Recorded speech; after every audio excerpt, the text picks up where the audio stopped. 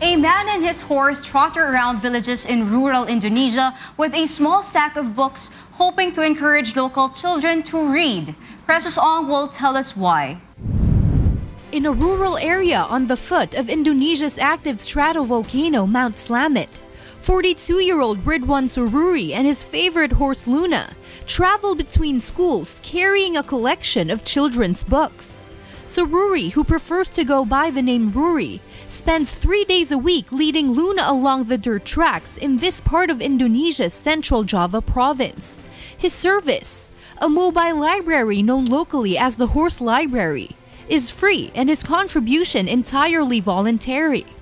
The aim is to encourage local children to read, a social contribution Ruri believes is vital in the remote area that has limited access to reading materials. Library facilities are still rare in the area, Ruri said, with children having to travel around an hour to a nearby town to visit a library. Schools also do not tend to have resources outside the basic curriculum, Ruri added. Tujuan perpustakaan saya itu ya intinya menyebarkan bacaan ya. Kenapa saya pakai kuda? Kuda itu bagi saya untuk daya tarik lah bagi anak-anak. Mereka secara tidak langsung akan tumbuh minat untuk membacanya. Jadi mereka itu lebih senang karena diantar apa gimana ya. Indonesia's literacy levels are high.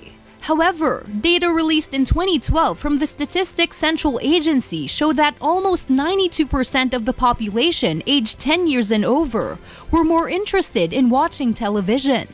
Setting up in schools' football fields or playgrounds, he rests on Luna's back armed with a list of names and book titles to record who has what.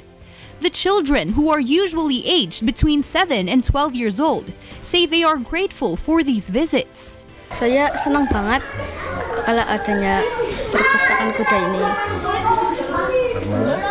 Karena ya bisa belajar, terus mengerjakan tugas sekolah, gitu, misalkan membantu. Tidak, kalau biaya sama sekali tidak ada. Saya meminjam gratis semua dan keinginan saya semoga buku-bukunya semakin bertambah dan semua anak-anak di desa ini membaca dan semakin menjadi pintar.